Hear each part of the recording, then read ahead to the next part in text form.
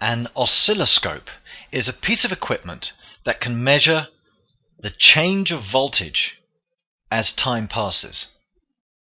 It looks pretty complicated, but basically we would put an input wire, which is probably there, and that would have the input of a voltage source, and we would then see a trace.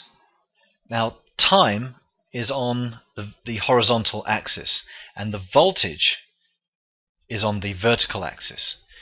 And so as time goes by, this dot is traced out on this screen, going up, and down, and we can see we have an alternating current type of signal here, a voltage that is going backwards and forwards, many times perhaps a second.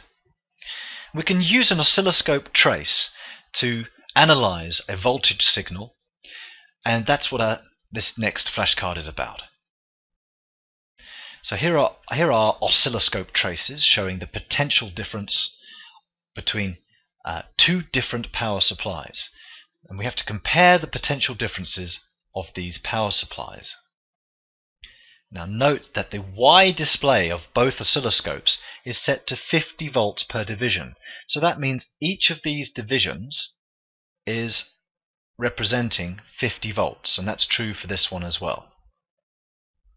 50 volts. So how do we compare? Let's say, well, first of all, the shape is different. So let's call this case A, and we'll call this case B. So for case A, we've got an oscillating waveform. It's oscillating. In fact, we could call this an AC waveform, where AC stands for alternating current. Now, I know we're looking at voltage, but the current will be doing the same thing. Well, how big is this voltage then? We can use the Y display to work that out. So how many divisions are there from the center line? Well, we've got 1, 2, 3, and 4 divisions. So 4 divisions multiplied by the scale, which is 50 volts per division, 50 volts, we will get 200 volts. And this is equal to the amplitude. The amplitude of the waveform.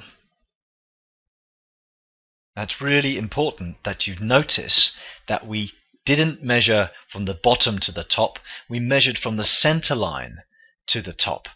You see, the center line is often referred to as 0 volts. So the top then would be plus 200 volts, and the bottom would be minus 200 volts. That's an AC waveform. What about part B then? Well, B is not oscillating, it's just remaining constant.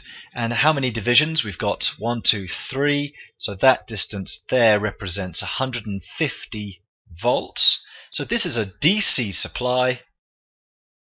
Let's put that here.